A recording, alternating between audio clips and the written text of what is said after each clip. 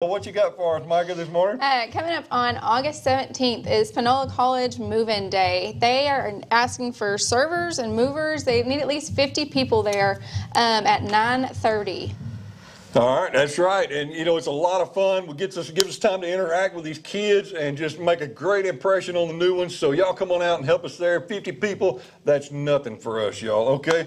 I tell you what, something coming up October 4th and 5th. I said it last week. I'll say it again this week. It is consuming our staff meetings because we're so excited about it. God is going to change lives. He's going to change families, and that's generational, y'all, okay? So we're super excited about that. October 4th and 5th at Pine Springs Baptist Camp. Going to be a great time. You can register on the app. You can register on the website. $100 a family, okay? Registration ends, I believe, 1st of September 9th, somewhere in there. So hurry up and get your spot and get lined up for that. What else you got, Micah? On, what is the date? August 24th, the women's team is having a back-to-school bash. They ask you to bring a dish, and they're going to try to specifically pray over teachers and faculty and students. So they're encouraging those who work in the school districts to come out. That starts at 10 a.m. And yeah, so bring a dish. Absolutely. Y'all know how big we are on prayer. We just spent 7 days praying, okay? And we're not going to stop now because we know how much of a difference it makes. So, one last thing. If you missed some of this or you're not sure what happened or what time it was or what day it was, check us out on the app, okay? Download the app. Everybody needs the app so that you can stay dialed in. If you were here last week, you know how awesome it was last Sunday morning, and we're expecting God to do the same thing again. Can't wait. Church, let's stand up as we begin to sing some praises.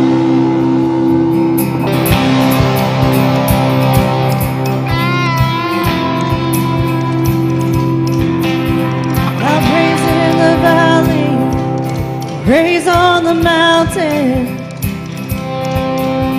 I'll praise when I'm sure. Praise when I'm doubting. I'll praise when I'm numbered. Praise when surrounded. 'Cause praise is the waters my enemies drowning. As long as I'm breathing, I've got a reason to praise the Lord, oh my soul. Praise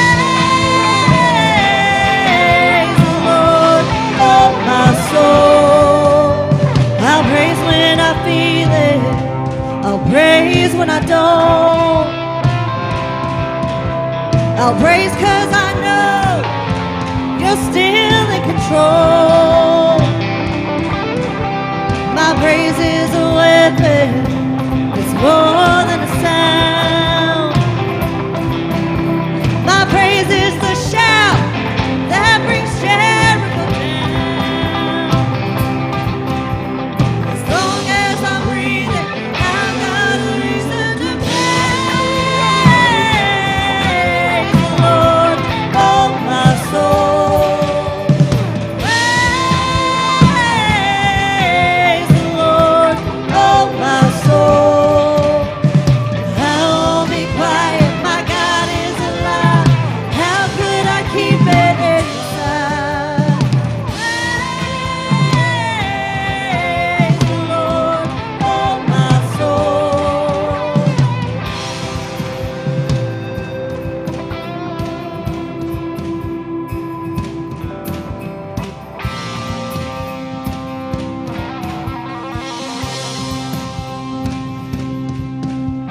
I praise 'cause you're sovereign, praise 'cause you reign, praise 'cause you rose and defeated the grave. I'll praise 'cause you're faithful, praise 'cause you're true, praise 'cause there's nobody greater than you. I'll praise 'cause you're sovereign, praise 'cause you reign, praise 'cause you rose and defeated the grave. I'll praise 'cause you're faithful, praise 'cause you're true.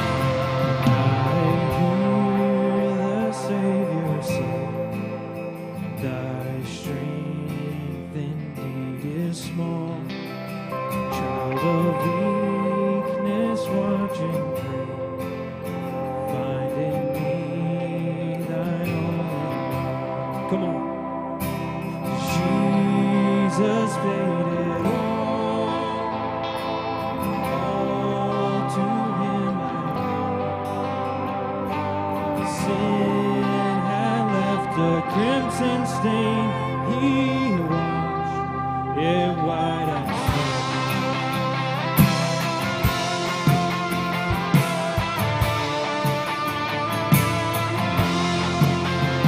Lord, now indeed I find thy power and thine alone can change the leper's heart and melt the heart of stone.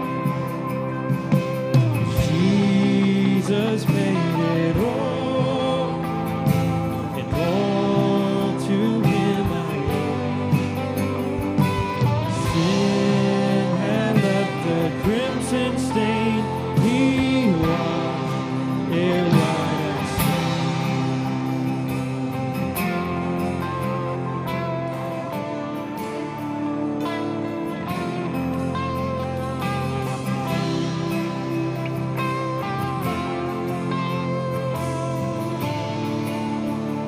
Let's sing, oh praise. And oh, praise the one who paid my debt and raised this life up from the dead. Oh, praise the one who paid my debt and raised this life up from. Let's sing, oh praise. Oh, praise the one who paid my debt and raised this life up from the dead. And oh, praise the one who paid my debt and raised this life up from the dead. And oh, praise the one who paid my debt and raised this life up from the dead. And oh, praise the one who paid my debt and raised this life up from the dead.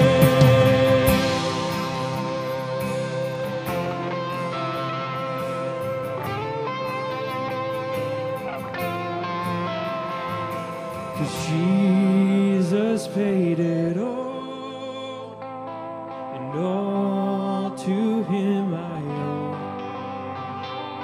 Sin had left a crimson stain. He washed it white as snow.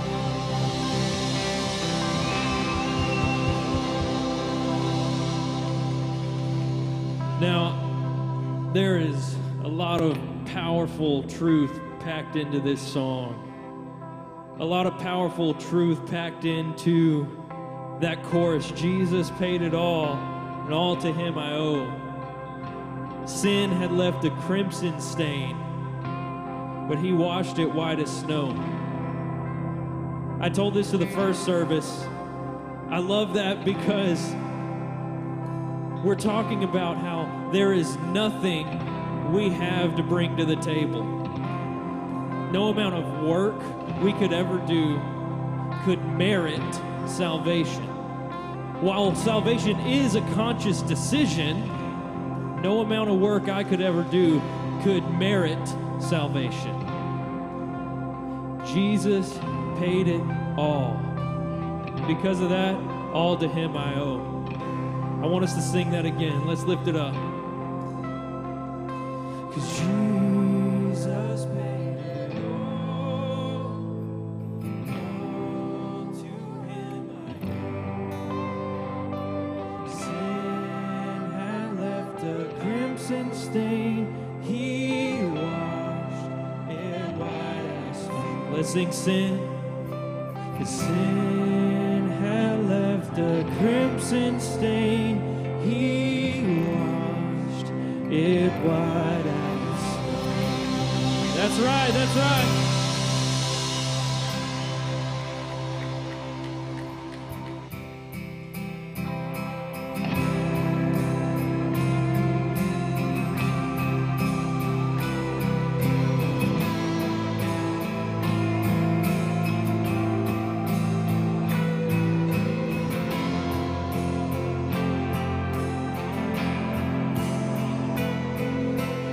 I just want to speak the name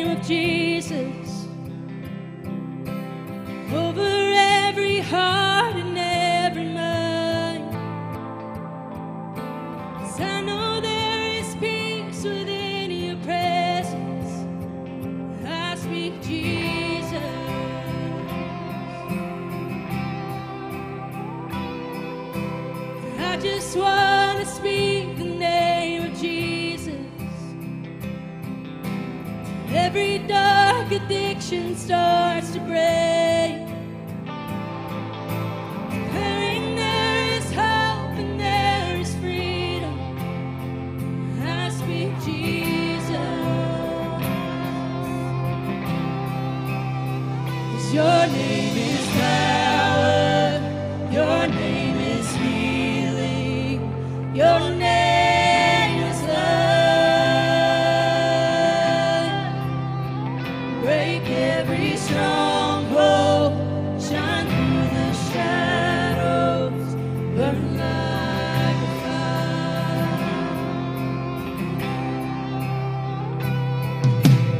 I just want to speak the name of Jesus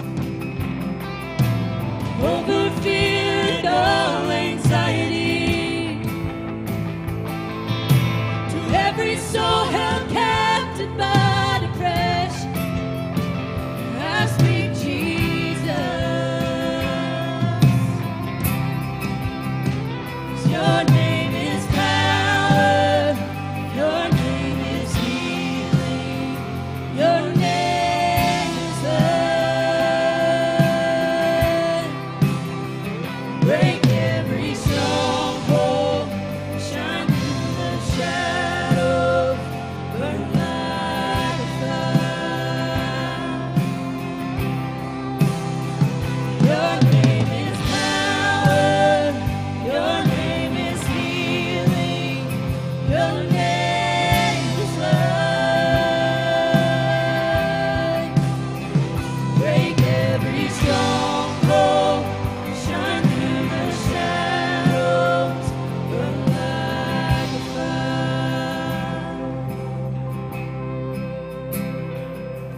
Shout Jesus from the mountains, Jesus in the streets, Jesus in the darkness over every enemy. Jesus for my family, I speak the holy name, Jesus.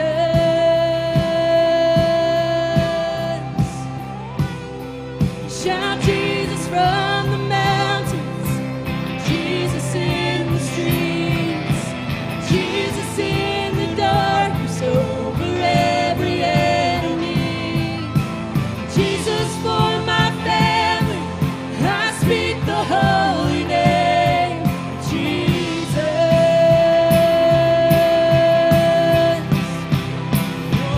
Shout Jesus from the mountains, Jesus in the streets, Jesus in the darkness over every enemy. Jesus for my family, I speak the holy name, Jesus.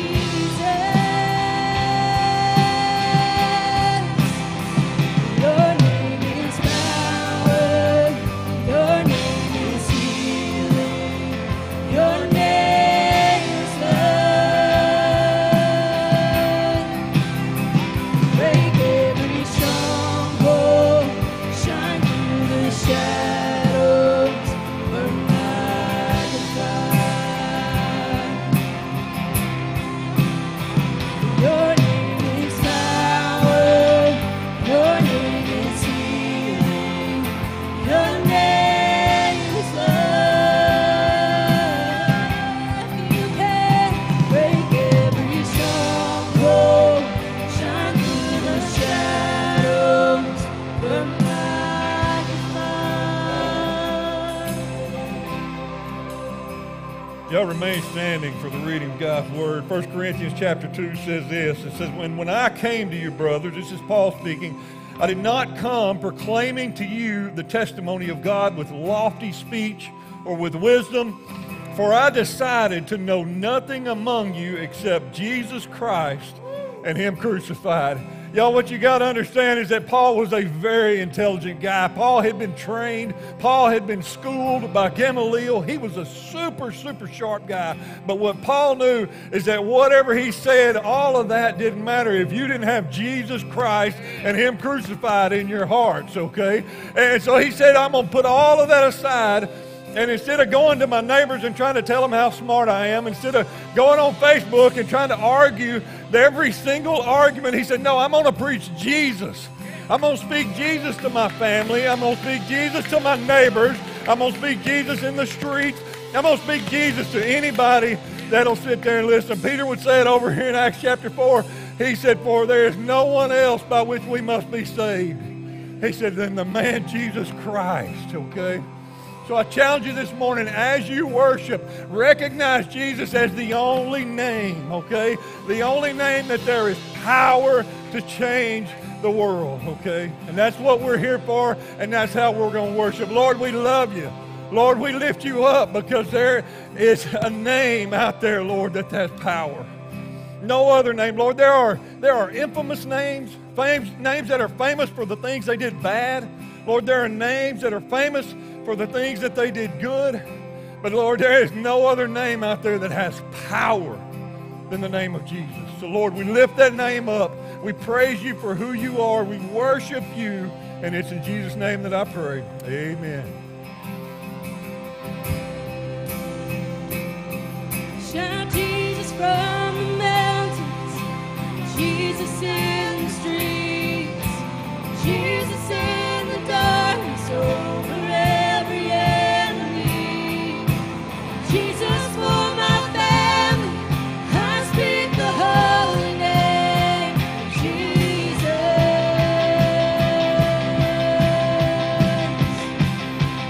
Shout Jesus from the mountains, Jesus in the streets, Jesus in the darkness over every enemy, Jesus for my family, I speak the holy name of Jesus.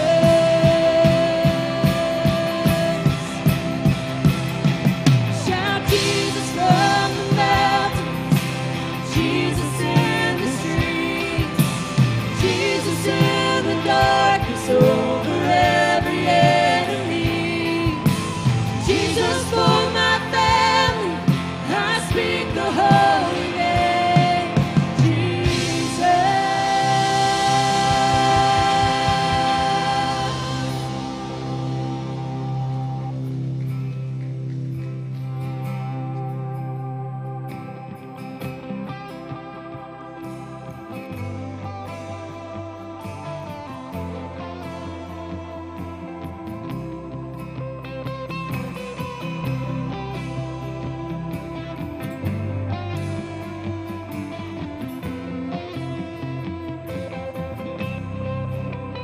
Come thou fount of every blessing, tune my heart to sing thy grace.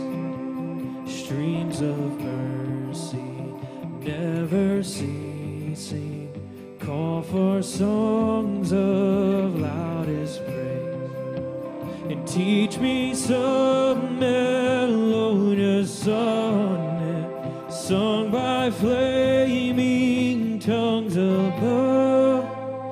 Praise the mount I'm fixed upon it, mount of thy redeeming love.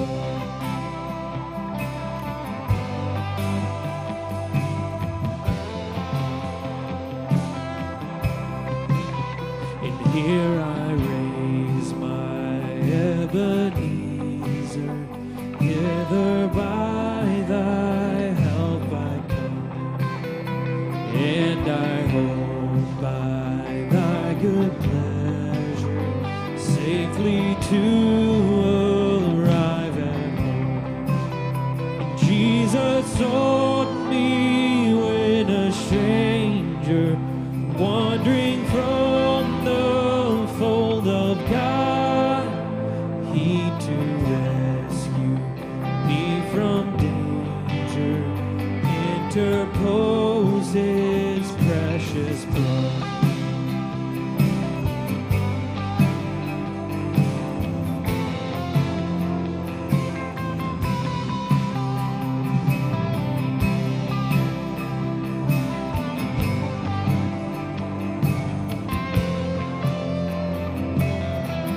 Here it is.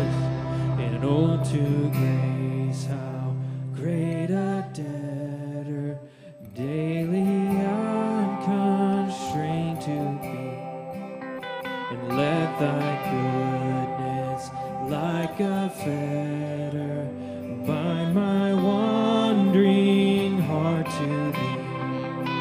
And prone to wonder, Lord, I feel it. Prone to leave the God I love. Here's my heart, Lord, take and seal it for thy courts above. All else I adore your name above all else. Tune my heart to sing your praise above all else. I adore your name above all else. Tune my heart to sing your praise. Come on. Above all else, I adore your name.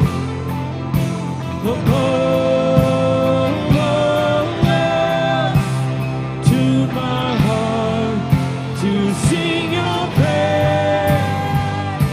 Above all else, I adore your name. Above all else, tune my heart to sing your praise. The highest praise, the loudest praise, to the name above every day.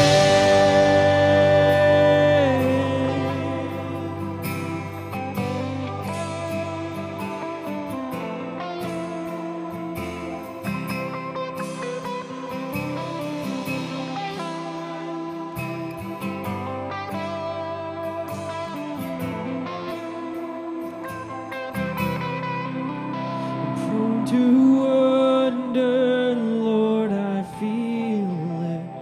Prone to leave the God I love. And here's my heart, Lord, take and seal it for thy courts above. Let's just sing "Oh to Grace" one more time.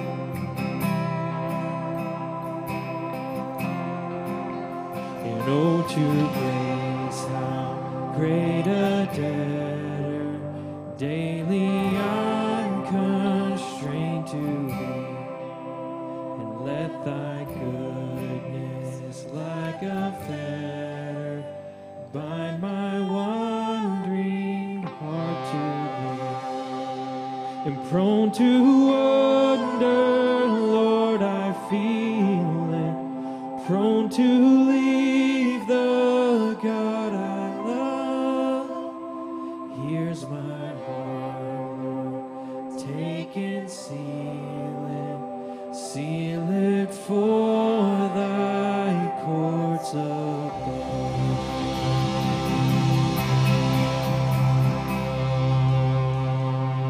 Lord, we love you so much. We thank you for allowing us to be able to gather here as your sons and daughters. Father, we lift high those praises that we sing, not only today, but every day of our lives, because you first called us out of our sin and our trespasses. Lord, this heart that is prone to wonder, you work through daily to sanctify. Lord, so every day I lift up a hallelujah. I lift up a praise to you. We love you so much, Father. Speak through your word this morning. Holy Spirit, we ask that you soften hearts and minds so that whenever your word is spoken, it'll land on fertile soil. We pray these things in the name of Jesus. We all said together, amen. Amen. Good morning. So glad you guys are here this morning. We got a wonderful crowd this morning, and we expected you to be here. They told us that the Panola College volleyball team's with us. Is that right? Yeah.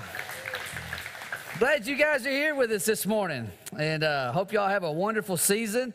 And y'all be sure and we hope you make this your home while you're here. All right. So glad to see everybody here. They wanted me to let y'all know this morning that the parking is a little chaotic. So there is more parking right behind the building here. It's okay to park in the grass. All right, that's not just for special people. So y'all can drive through the back here, and there's always more parking in the back. All right. So and also we do have an 8:30 service, and so if you would like to have a little more leg room, then the 8:30 is the place to be. Okay, so y'all can join us at 8:30 in the morning if you can wake up in time. All right, that's the challenge. Galatians chapter 3 is where we're going to be today. We've been in a series called "The Gospel Changes Everything," and we really do believe that. Amen. That the gospel does change everything if you have the true gospel of Jesus Christ. And what we're looking at in Galatians is Paul, the apostle. He writes this letter to some churches in the area of Galatia that he actually helped start. And he gave them the true gospel, that it is by grace alone, through faith alone, in Christ alone, that we are saved. All right? And that's what we sang today, that Jesus paid it all for us. Amen? And so this is the message that Paul brought to the Galatian churches. But there were some people that the scripture calls Judaizers. They were of the Jewish ancestry that followed all the Jewish laws. And they said, no, you've got to follow some laws plus put your faith in Jesus. One of the main things that they said was you've got to be circumcised to know that you're going to heaven. And Paul comes in and he says that is not true. That is not the true gospel. And that you are saved if you have placed your faith in Jesus Christ alone. And it's not about works, so that we cannot boast about it. That's all about what Jesus has already done for us. And so this is the whole message of Galatians. And man, he is went through every single corner, cleaning up things and making sure they understand and going back into the Old Testament. And we find ourselves today in a section of Scripture where Paul dives deep again into the Old Testament, and he begins to explain God's plan from the very beginning. We looked at Abraham last week, and we're going to look at a little bit more of Abraham this week, and a little bit about Moses and how the law came about and why that's so significant for us today.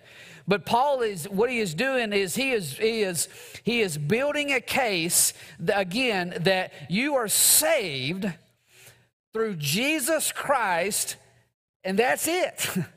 That's it. It doesn't have to do with anything else that you have done or doing or could do, that you're saved by Jesus Christ, and that's it. And so this is a little bit one of the lengthier scripture readings, and it will be a little confusing as we read through this, especially if you're new with us here today and jumping in the middle here. But we're going to read through it, and then I'll kind of go a little slower through it and unpack it. And hopefully by the time you leave here today, you will have a better understanding of the scriptures. All right? So Galatians chapter 3, verses 15 through 29. He says, "Dear brothers and sisters, here's an example from everyday life. Just as no one can set aside or amend an irrevocable agreement, so it is in this case. God gave the promises to Abraham and his child. And notice that the scripture doesn't say to his children, as if it meant many descendants. Rather, it says to his child, and that, of course, means to Christ. Now, in order to understand that, you got to kind of know what we talked about last week, where Abraham, he believed what God said by faith. And God came to Abraham and said, Abraham, I want to bless you. And it's not based on what you've been doing, because we kind of agreed last week that Abraham was probably a pagan. He probably served many gods. And God came to Abraham and said, I want to bless you. And through your seed, I'm going to bless all people. And that when he said that, through your child or through your seed, it was a foreshadowing that he was going to send Jesus Christ, and that through Jesus Christ, all people of the world could be blessed. And so this is what he's talking about here. And so in verse 17, he says, this is what I am trying to say. The agreement that God made with Abraham, it could not be canceled 430 years later when God gave the law to Moses. The promise didn't change just because the law came. And so he says, God would be breaking his promise. And so if the inheritance could be received, or if heaven could be received by keeping the law, then it would not be the result of accepting God's promise. But God graciously gave it to Abraham. And so essentially what he's saying is that if we could be saved by following the law, then it would cancel out the promise that he was going to send a child that we could put our faith in and be blessed through. Okay? And so this is him again explaining that it doesn't cancel out this agreement that God had made with Abraham. Verse 19 is where we're going to camp out today. He says, why then was the law given? And that's the question that I've had. Maybe that's the question you've had. Then what's the purpose of all the laws? What's the purpose of having a law if we're not saved by the law? Okay? Well, it was given alongside the promise to show people their sins. But the law was designed to last only until the coming child was promised. That's Jesus. God gave his law through angels to Moses, who was a mediator between God and people. That little section right there is huge. And we're going to unpack it today, all right? Verse 20. A mediator is helpful if more than one party must reach an agreement. But God, who is one, he did not use a mediator when he gave his promise to Abraham. Is there a conflict now between God's law and God's promise? Absolutely not.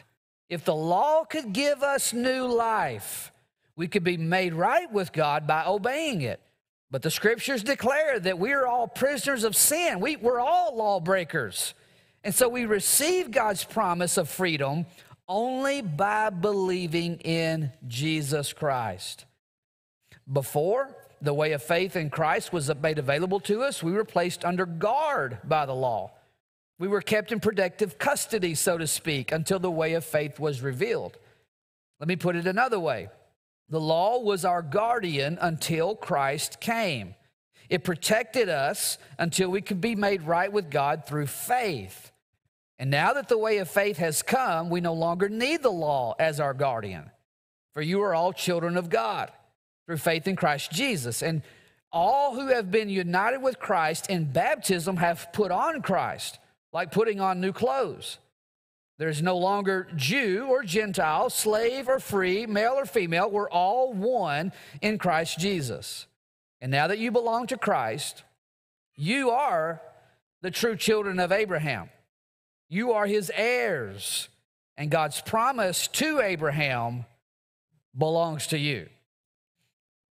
So the Judaizers had come in and said, okay, if you want Abraham, the blessing God's going to give to Abraham, then you need to be circumcised to show that your faith is in Abraham. Like, you need to do this. And Paul again is coming in and he's saying, no, you don't. No, you don't. You don't understand. And so let me explain to you. And so I realize today that's a lot, okay? So we're gonna unpack this, and this has really been one of the most difficult messages for me to study, because there's a lot there and a lot going on. But I think today this has kind of been one of the coolest messages to preach, because there's a lot of truth and just good stuff that I think you're going to like today. All right, so let's pray, and let's ask the Lord to speak the loudest. Father, thank you for every single person that's here today. And Lord, as we just take a deep breath, slow down. Lord, we want to hear from you. Thank you for your word. And Lord, it's no secret. Some things in your word can be a little complicated. But Lord, when we really study it and look at it, Lord, it really is so simple. We're made right with a holy God by grace through faith in Jesus Christ. Help us understand that today. Have your will and way. Amen. So every now and then, there's some people that like to come over to the house, or we've had people here at the church, and they've never ridden before. And so they want to ride a horse, and that's cool. We're always, happy to let them ride a horse. And, we always say, hey, if you've never ridden a horse, then we have a horse for you that's never been ridden. Yeah.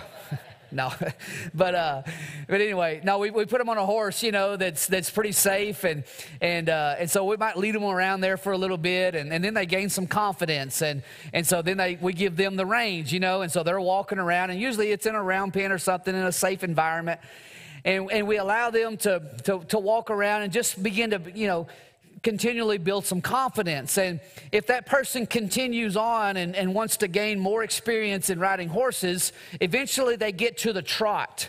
And you can't just go from a walk to a lope or a gallop, all right, to a run. You usually go from a walk to a trot to a lope to a run. And so what you got to understand, though, is trotting is one of the most difficult things to learn. And so we've had some people that have come to the house before, and they're like, okay, now you're getting the hang of it, so now it's time to trot, And so they'll kick the horse up, and they'll be riding right along, and it's just, that butt is just hitting that saddle as hard as it can, and they can't figure out the rhythm is the issue. And so what we'll do is we'll tell them, say, okay, make sure the balls of your feet are in the stirrups. Make sure you use your legs. Use your quad muscles to kind of, keep your seat from hitting so hard, and be strong in your core, and you gotta get in rhythm with the horse.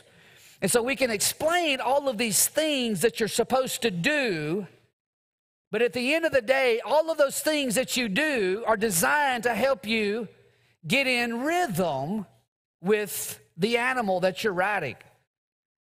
And so one of the reason I tell you that, it's very difficult to do. It's like it takes you a little while. If you've never ridden before, it takes you a while to do that. There's a guy in the first service. He's been coming over in the mornings and riding with us. He's been doing it for about 2 weeks now, and he still ain't got it yet, But he's going to get there. But it's very difficult. And the reason I tell you that is because our Christian lives are in a way similar. And that when you become a Christian, there are things that you're supposed to do as a Christian. We can list a lot of them this morning, okay? But people tell you, oh, well, you're supposed to do this, you're supposed to do that, and you got to do this, and you got to do that, okay?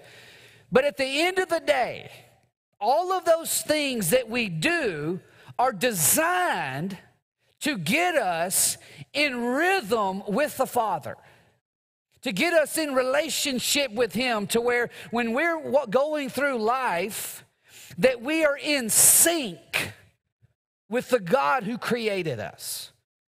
And I hope you understand that. And what Paul is saying to the Galatians here is he is saying, okay, you're more focused on the things that you're supposed to do, that you have to do, and you're missing that God loves you.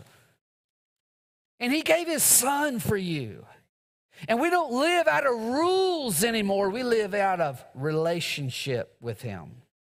And to be in rhythm with Him is to not just have laws, but to have the heart of the law inside of us.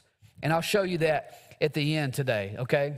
So let's kind of go through this. And verse 15, he talks about this irrevocable agreement. Now, I want to show you something about Abraham and the irrevocable agreement. If you flip over to Genesis chapter 15, we see that, again, God made this promise to Abraham. Hey, I'm going to bless you.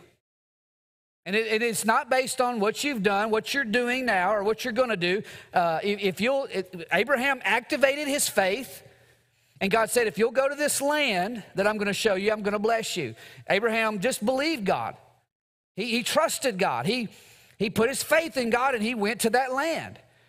And then God again, he came to him and he says, now to prove to you that I'm going to do this, here's what I want you to do. And we find this in Genesis chapter 15. He says, I want you to take a 3-year-old heifer, verse 9, a 3-year-old female goat, a three-year-old ram, a turtle dove, and a young pigeon. And so Abraham, he presented all of these items to him, and he killed them.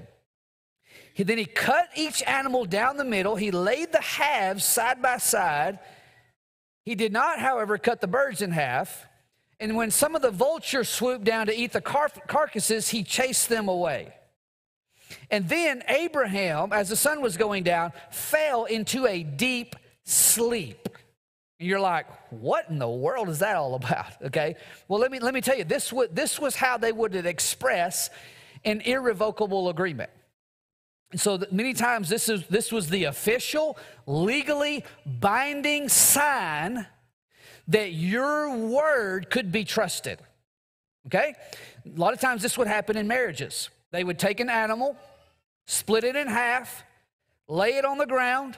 They would walk through those two halves together, and they would say, may this happen to us if we break our agreement to one another. It was a sign.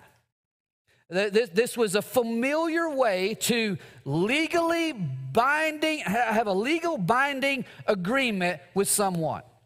And so God said, I want to show you that I'm going to do this. I'm going to bless you, and I'm going to bring a child through your seed that's going to bless everybody. But what we find in this story is God says, hey, prepare the animals.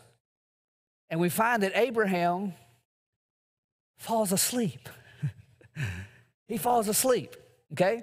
And so watch what it says over in verse 17. It says, after the sun went down, Genesis 15:17, after the sun went down and darkness fell, Abraham, he saw a smoking fire pot and a flaming torch pass between the halves of the carcasses. Now, you're like, smoking fire pot, flame, what in the world is that? I don't have time to explain all that this morning, but it was a representation of God himself, okay?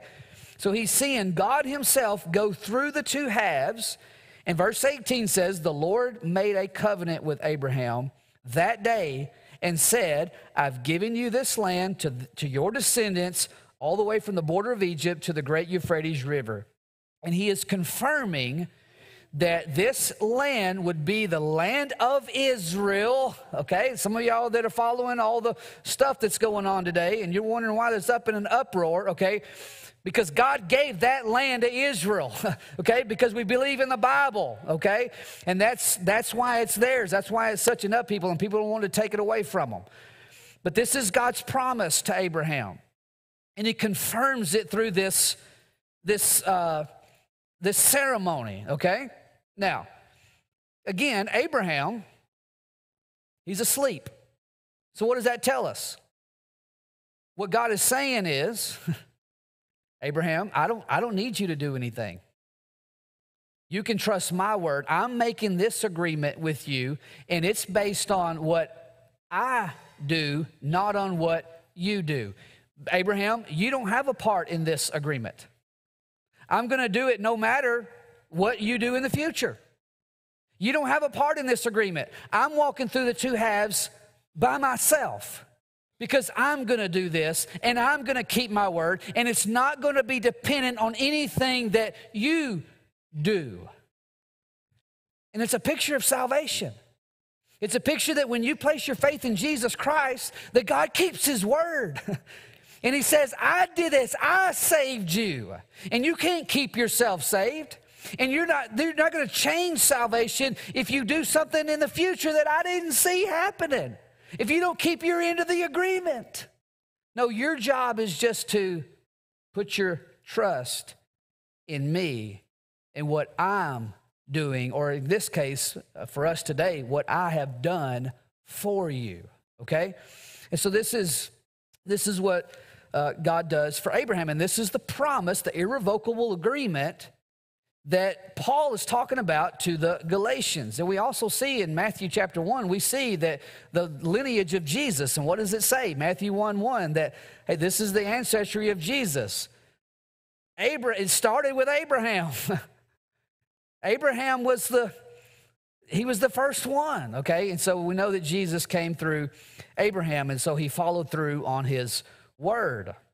But then in verse 17, he says that this is what I'm trying to say. The agreement God made could not be canceled 430 years later. So the law came later on, 430 years later. And so God didn't change his mind and say, well, this ain't working too well. I think I'm going to change the agreement, and now you can be right with God by keeping the law. He didn't change the agreement. So let's look through this, and let's unpack it a little further, okay? Verse 18, he says, if the inheritance could be received by keeping the law, then it would not be the result of accepting God's promise. So it's like this. If you think that you can earn heaven by keeping the law, then just go ahead and tear Genesis 15 out of your Bible. Just take your Sharpie marker and blot those verses out, because that's essentially what you're doing. If you think that you can be good enough to be right with God, then you've got to ignore some things that God did in the Old Testament. Okay? And so this is essentially what Paul is saying. And then verse 19, he says, then why was the law given? Why was the law given? You ever wondered that? What's the purpose of the law? Why? Why all the sacrifices? Why all the stuff? Why 613 rules? Good gracious. Why? Well, let me help you understand what the law was first, and then I'll share with you why the law was given. First of all, the law, there was 3 different categories of it. One was the moral law. That's the top 10 commandments. Then there was the civil law. The civil law is very similar to the U.S. Constitution. Okay? This is how we live civilly with each other. Then there was the ceremonial law. The ceremonial law was all about how your relationship with God was supposed to look. And so in the ceremonial law, there was provisions for sacrifices, for how to build the altar, how to build the tabernacle, how the priests were supposed to act and what they were supposed to do, how many times you've sacrificed, how many times you prayed, and there was so many things that were related to the ceremonial law and how you were in relationship with God. So there's basically 3 different categories there. But when God first gives the law to Moses, and we're leaving a few things out here because if you read through Genesis, I'm taking for granted that you already know that the Israelite people were in Egypt for about 400 years and in slavery. God delivers them from slavery, and he's going to take them back to the promised land where Abraham's life began, okay? Where his relationship with God began. But God's going to he uses Moses now, and he's going to give them the law, okay? He's going to give them something to live by. Let's look at it in Exodus chapter 19, starting in verse 5. Y'all hang with me because this is so cool. God is talking to Moses, and he says, now tell the people, if you will obey me and you will keep my covenant, then you will be my special treasure from among all the peoples of the earth. For all the earth belongs to me, and you will be my kingdom of priests, my holy nation. This is the message you must give the people of Israel. So essentially he says, Moses, go tell them if they want to enter into an agreement with me, I'll be their God, they'll be my special people, and we'll get along, okay? Verse 7, so Moses, he returned from the mountain. He called together all the elders of the people. He told them everything the Lord commanded, and all the people responded together, We will do everything the Lord has commanded. So Moses brought the people's answer back to God. He's the mediator, okay? Now, I don't know about you, but when I enter into an agreement with somebody, I like to know what I'm agreeing to. Do you?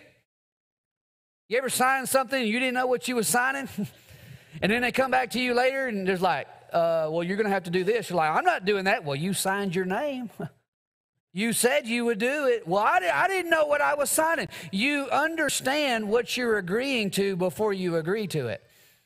And what we find here in Scripture is God says, hey, if you'll keep my covenant, if you'll enter into an agreement with me, then you'll be my special people and we'll get along. And all the people are like, yeah, we'll do it. Whatever you ask, Lord, we'll do it. There's only one problem. They forgot to ask God what he was going to ask of them. And so what you would say, well, this is an act of faith on the Israelites' part. They just know how good God is, and they'll just trust him in anything. No, it actually shows how prideful they are. Because it's like, oh God, well, whatever you ask us, yes, we can do it. We can do it. We're a nation, one nation under God, right? Like, hey, we can, whatever you ask, yes, we'll be happy to do it. They saw themselves as capable when literally they were not capable.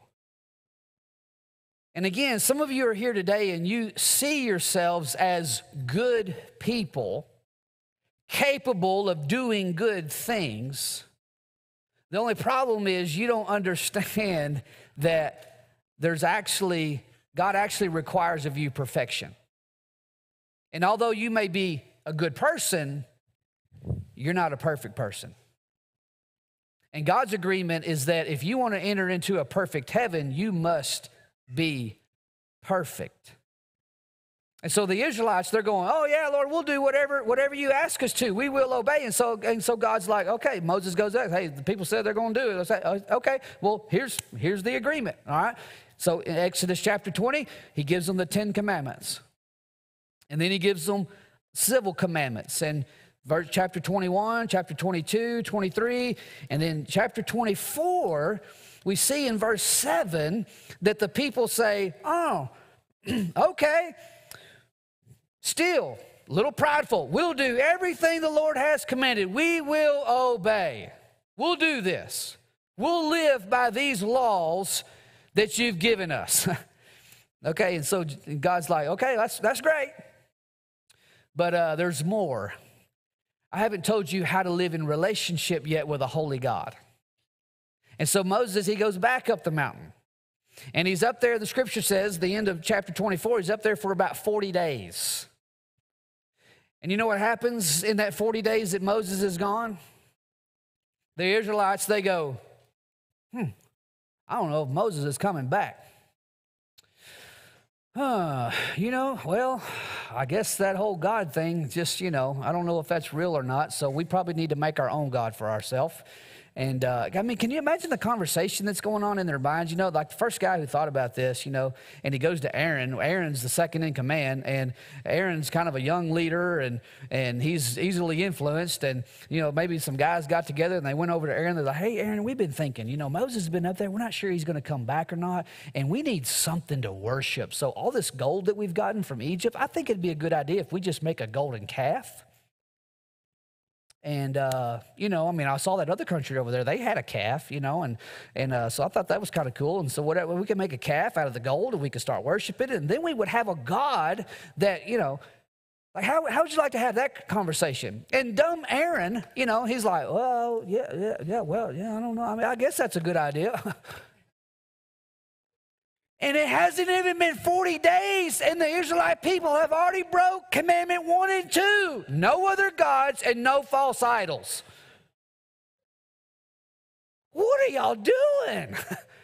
So Moses is up on the mountain, and God sees this going on, and he's like, Moses, quick, get back down there. Your people have built a idol for themselves. I think it's interesting the way God says that. He's like, they're not acting like my people right now. These are your people. Get back down there, and so he goes down there, and that's when, he takes the 10 Commandments and he breaks them, and so he kind of settles things down.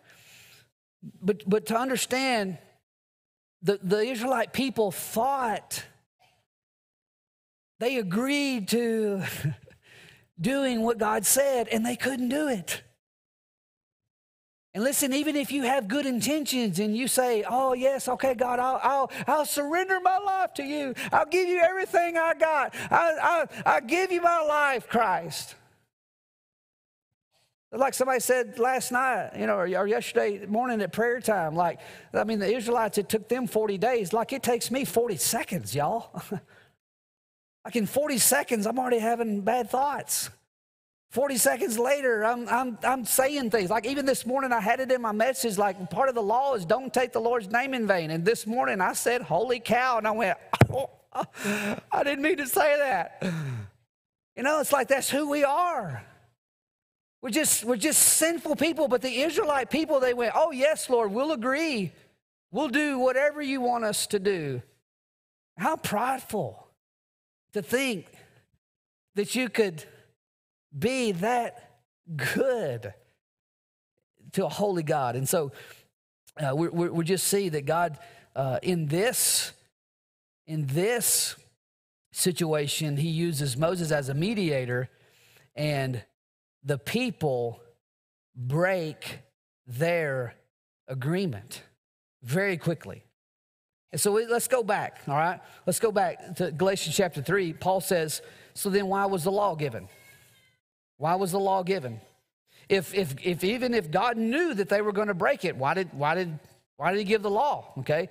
Well, this is what he says in verse 19. It was given alongside the promise to show people their sins, to show people that they're lawbreakers, to show people that they're unholy. Okay? So here's number one. I got 4 things, and these will go fast. But the reason the law was given, because number one, it reveals man's unholiness. It reveals man's sin. You look at the law and you go, dang it, I said holy cow. Dang it, I couldn't keep it, okay? There was a trend that went around. There was a trend that went around a while back where a parent would take a young child and set them at the kitchen table and turn their cell phone video on, put some candy out in front of them, and say, hey, I'm going to go back here for a second. I'll be right back. Don't eat any candy until I come back. And you sit there and you watch the kid, and the question is, are they going to be obedient or not? And it's so funny watching them, and it's like, to the parent's surprise, they come back and you're like, oh, you ate one? Like, oh my gosh, you're a disobedient child, It's like, yeah, that's what kids do. They're disobedient, okay? And so one of the reasons God gave the law to them was to show them, you're not very good at being obedient. You need a savior. You need someone who can be obedient, okay? It's another way to put it is like the set of scales at home where you check your weight, okay? You step on the scales, and what does the scales do? They go, yep, you're fat. That's it, you are. It's true, okay? You're fat. And you get off, and you try to do good that day, eating right, and you get back on the next day, it's like, yep, still fat. Still fat, yep. It tells us the truth, right? And that's what the law does. The law tells us the truth, okay? Now, a set of scales can't look back at you and say, I tell you what, though, let me help you fix your fat problem. It will never do that. It only tells us the truth about our issue. You ate too much yesterday. You ate too much last night, okay? That's what it tells us the truth, but it can't fix our problem. Listen to me. The law was never meant to fix your sin problem. Hear me on this. Hear me on this. Because some of you think that you go and you look at what you're supposed to do, And you think you can fix yourself by doing the right things. And you can't. You can't. You fix yourself by putting your trust in the one who did all the right things. And that's Jesus. Okay? And so the law, it literally reveals to us, it revealed to them how sinful they really were. Now, if it reveals to us how sinful we really are, how unholy we are, then number two is the law also reveals how holy God is. How sinless he is. 613 laws. Okay? And 613 things that God said do and God said not to do. Now, there's 32 different categories within the law. And it says, here's how you live in relationship to God. Here's how you live in relationship to one another. Here's what you wear. Here's how you treat people. Here's how you have sex. Here's what you eat. Here's how you manage your servants. Here's how you deal with your property. Here's like if an accident happens, here's what you do. Like 613 things in 32 different categories. It covered it all. How? Well, it came from a God who's not only holy, but he's also smart. And he's so smart that he knows how life works. And he knows what happens in life. And he knows, because he's the living God, he knows what brings life and he knows what brings death. Because we serve a living God, God knows a little bit about something in our lives. And he knows how to bring life to relationships. He knows how to bring life to marriages. He knows how to bring life to our business, to our property, to our families. He knows a little bit about life because he's the author of life. And why would we trust ourselves to our own lives when we could trust our lives to the author of life, and the author of life who knows how to bring dead things to life, y'all? Okay? And so it reveals that God knows a little something about what he's doing, okay? 613 laws worth of stuff that he says, if you do this, you'll be blessed. If you do this, you'll be cursed, okay? And so he knows a little something about life. And not to say that, again, don't think that going back to the law is the way to life. It's going back to the author of life that we have life, okay? And so it reveals his holiness. Number three is this. It also revealed that God's people were set apart from the other nations. And so essentially what would happen is other nations could look at the people of Israel and they could say, wow, they're different. They worship different. Why do they have to go to the tabernacle? Why do they have to do this? Why do they have to do that? Is that, well, their God is holy. Their God is different, okay? It's the one true God, okay? So, for instance, like the Sabbath day, you know, why do y'all rest on the Sabbath? Like, I needed some bread today. You're all closed. Why are you closed on Saturday? Okay. Well, our God said that the Sabbath day is a day of rest for us. Why is that? Well, he loves us and he wants us to give us a break. But also, he told us that he can do more in our 6 days than we can do in our 7 days. And so that's the God that we serve. It's kind of like going, Chick-fil-A is closed on Sunday? What for? Because they're a Christian company. And so all of these laws that they would follow were like, okay, they look different. Like, what's so special about their God? Okay? So the law was essentially, it revealed God's people as a set-apart people from other nations, okay? And then we come to the last reason that God gave us the law. We find that in verses 23 and 24 as the band comes back up. He says this, before the way of faith in Christ was available to us, we were placed under guard by the law, kept in protective custody, so to speak, until the way of faith was revealed. And so let me put it another way. He says the law was our guardian until Christ came. It protected us until we could be made right with God through faith. So Paul says The law was like our guardian, like a personal babysitter in a way. You know what a babysitter does? A babysitter comes and takes care of the kids while the mom and dad are gone. And you know what the kids do when the babysitter is there? They go, Mom said I could have as much ice cream as I want. And the babysitter goes, no, he didn't. He didn't say that. You can't have that. You can have a little bit of ice cream, but you can't have as much as you want, okay? Mom said we could, drive the go-kart down the street 90 miles an hour as fast as we want. No, they didn't. They didn't say that, okay? Mom said we could do this. Dad said we could do this. Dad said, or the baby said, hey, did your mom and dad let you do that? Normally, oh, yeah, they let me do it all the time. Yeah. Knowing good and well, no, they don't, okay?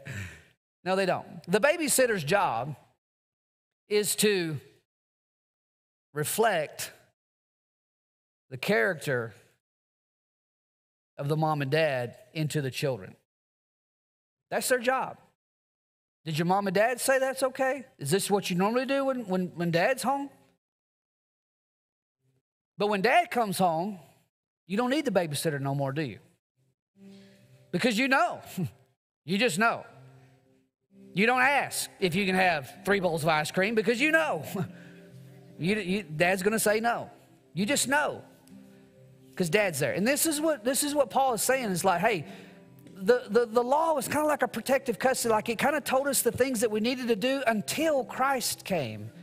And now we don't need the law because we have Christ is home inside of us. He's home inside of us, okay? So number 4 is that the law reveals that faith in Jesus is so much better, y'all. So much better. So much better. Can you imagine if God required us to be perfect and to follow all the rules? To be right with Him? And He says, I knew you couldn't do it, but I had to show you couldn't do it.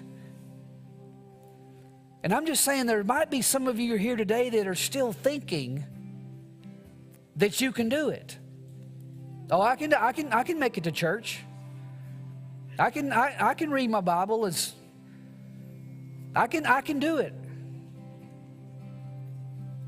But if you're trusting in those things to make you right with God, you'll be disappointed. And you need to realize today that it is by grace, through faith, that we are given eternal life. So, Scripture leaves us, and it leaves us with this thought. It says, hey, now that we have Christ, we don't need the law anymore. And so the reasoning behind the whole book of Galatians is, hey, God would rather you know that you belong to Him than for you to give your life to a set of rules. He would rather be in relationship with you than for you to follow all the rules and think you can be right with Him. And so God's desire literally is for us to reflect His character, not put our faith in the rules. So some of you, I'll make this real practical as I close out, because some of you, the question is, well, what does that look like? How do I do that? Okay. Well, let me give you a couple of things. Jesus said all of the law can be summed up in 2 things. What was it? Love God and love people. If you love God and you love people, you're reflecting my character. And so how do we know? Okay, well, here's 2 questions about how we love God. Does blank express love for God? Fill in the blank, whatever it might be. Am I here today because I'm expressing love for God? Am I working in my job as an expression of love for God? Am I leading my family as an expression of love for God? Does blank, fill it in, express love for God?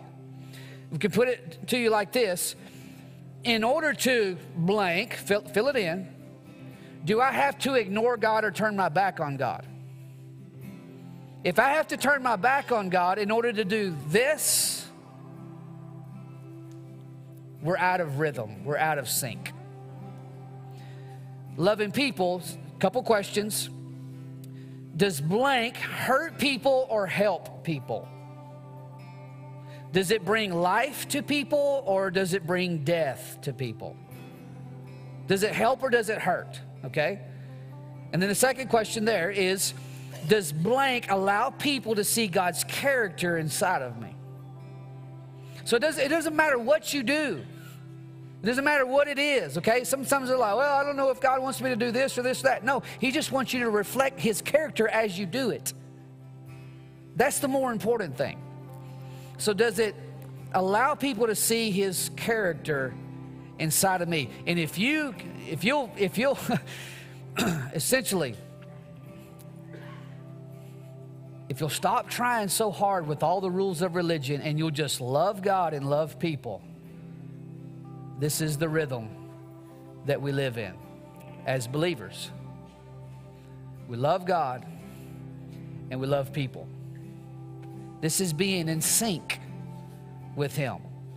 And so the title of my message was today, it's not complicated. It's not complicated. We love God.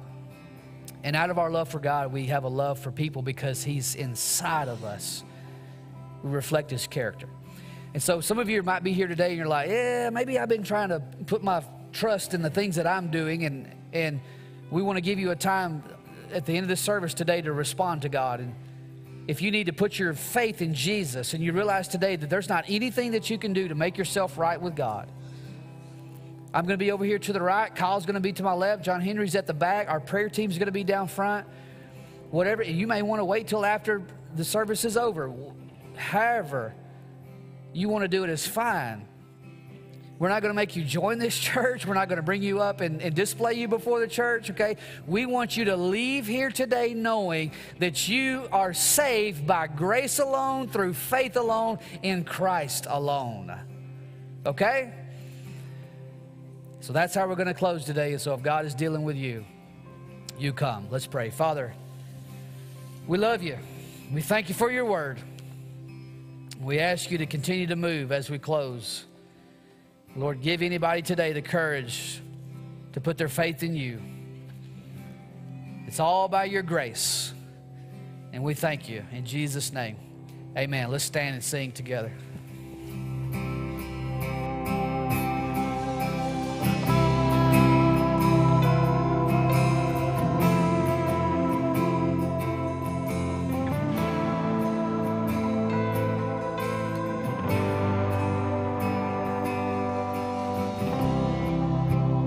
Lay down my preference to meet in your presence, 'cause you are the God of the unexpected.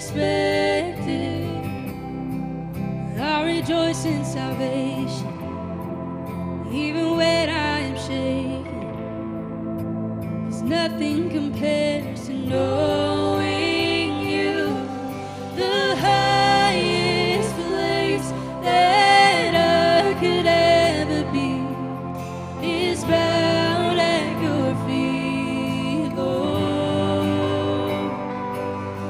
The highest place that I could ever be is bound at your feet, Lord.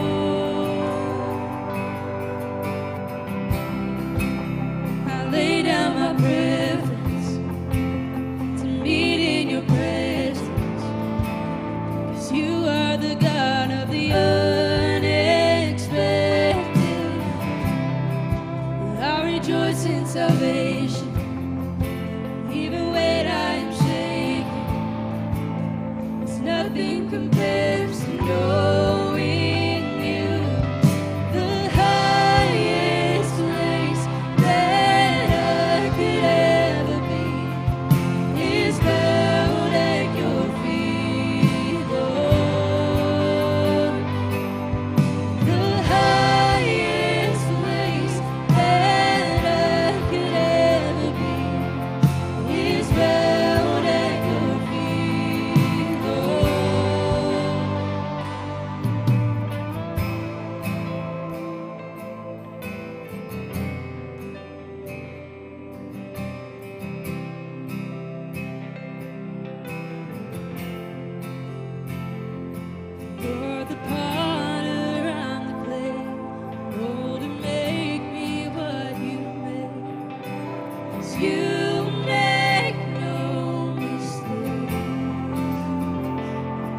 You're the sun and I'm the moon, in every way reflecting you. Oh, I am yours to you. You're the author of the story. Every page reveals your glory, and you are always good. Oh, you're the song and I'm the melody. Bless your name with every part of me. Let my life be praised. The highest place I ever want to be is bowed at your feet, Lord. The highest place I ever want to be is bowed at your feet, Lord.